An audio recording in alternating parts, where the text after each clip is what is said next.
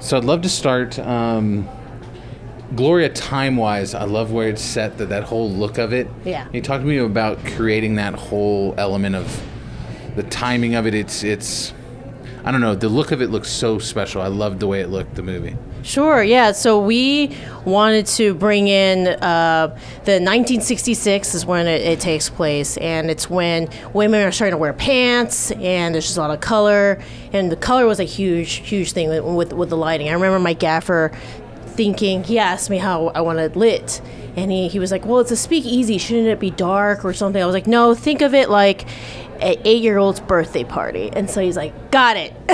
And so that was the vibe. We wanted this like vibrant, and just because there's drag and just everybody getting into different costumes. And Camille, her background, my co-director, Camille Schmotz, she's the one who actually wrote it. She is from the theater background, and so she had a lot of time to gather the costumes and designing. She herself is a makeup artist, and the hair, designing of every little bit of detail for that. So it was a perfect storm, because I must admit my forte is more with camera work, with performance, and just maybe lighting and stuff. But hers was art, and she really nailed that in terms of the wardrobe, in terms of creating the looks. And then combine that with my production designer, who's the production designer for both films, Kelly Penna. It just came to play. So I'd love to know how that dynamic works, like on set with co-directors. I mean, you hear about brothers doing it, but like from y'all's different perspectives, how did it work? Sure. So for us, I think because it was her first time directing, she gave me the freedom to at least deal with the performance and with the technicalities of the camera movement. So I worked really closely with the DP, who's a good friend of mine, Orlando Briones, and kind of mapped out a lot of the ways I wanted the movement to work. She had a good storyboard that she came in, and so prior to that, we were able to, from that storyboard, I knew kind of what she wanted in her head, and so I just kept adding to it. So when it came to the art aspect, I really just let her run with that. I've never had the opportunity to do a period piece because, of course, budget is always the constraint. And so I just had her create the world, and I just play with cameras and performance. So it was just a perfect storm. If it was, I've co-directed before and it was not like that, not such a positive experience. And our skills really complemented each other. So.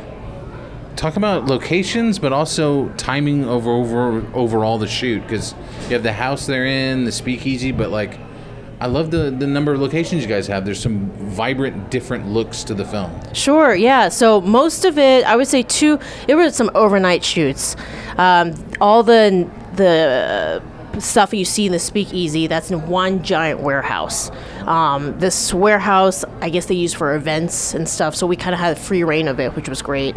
We had to start shooting starting from 3 p.m. and later, because we had a lot of high school levels actors, and they didn't get out of school till around then, and so we couldn't start till then, and it would go all the way till 2 a.m., 3 a.m. Wow. And then, I watched the sunrise with my crew multiple times. That's when you get really close to them.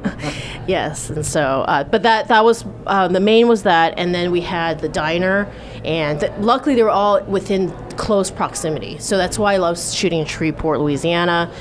They have amazing architecture that's, backstated, and they're all really close to each other, so, yeah.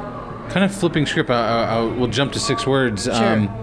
Whose house is that, and where was that location set? Yeah, so that was a house that was within Camille's family, actually. Oh, wow. Yeah, so it was passed down, and it was in its original state.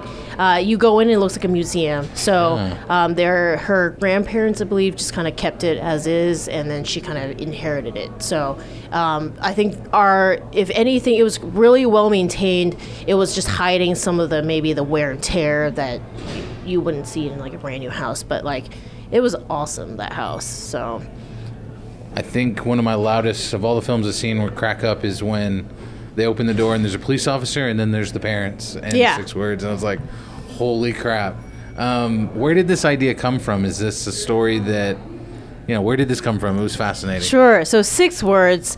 I always tell my friends if they want to see what my life is with my parents, that 6 words is a great look at that. And you know, I'm not LGBTQ, but the thought came with, you know, I when I was dating and stuff, there was a point when my parents hated my choice of a boyfriend, and I had to hide it from them, and they found out.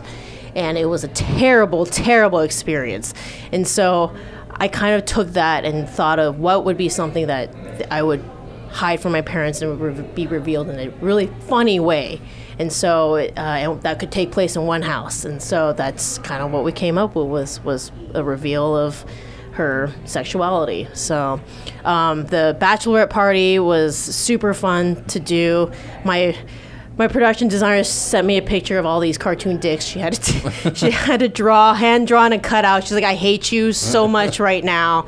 She had like 50 different cartoon dicks like on her, strewn all over her table. But yeah, we shot. That was the first time I shot with an Arri Alexa. Oh, nice. Which is beautiful. Arri Alexa Mini. And yeah, it was only a 2-day shoot, so it was fast. Yeah. I'll ask you a technical question. With that being such a tight, fun camera to use compared to the bulky ones, how much more freedom did you have shooting with that camera in particular? Sure. So for the Alexa, I had won this little, I don't want to say grant, but a gift card to Austin Movie Gear, which does local rentals. And so I was able to use actually a legit dolly that had the, where you could dolly up and pan up as well. So I had a lot of room to play with movement. Hence there was so many like these oneers where it was like push in and then you'll lift up and everything.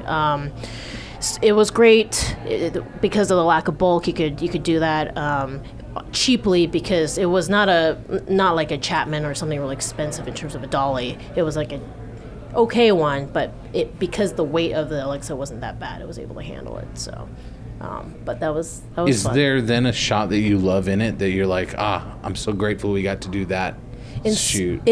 So in Gloria, there is one shot that I refused to cut no matter what. And it was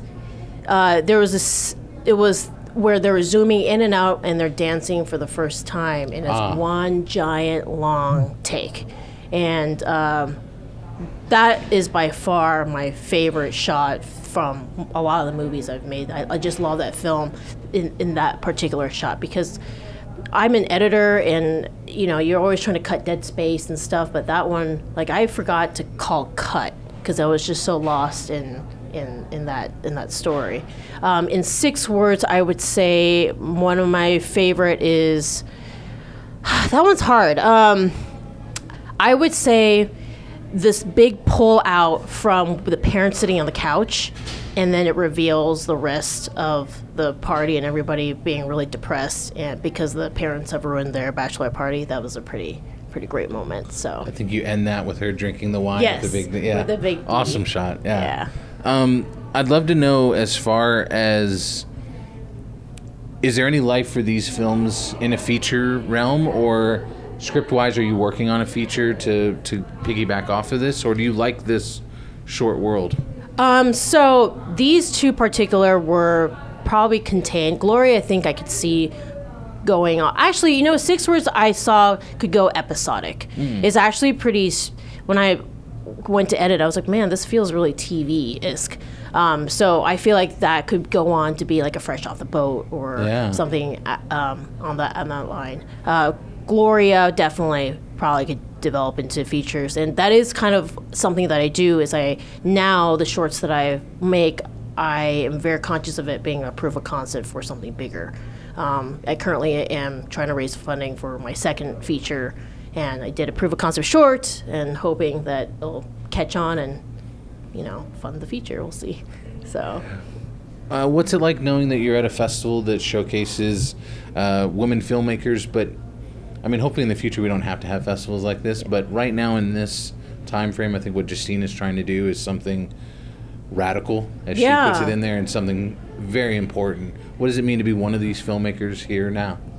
I love that there are festivals like these that support women filmmakers. Oftentimes, it's just us needing a chance. There's so many festivals out there that we can't even make the quota of films being shown.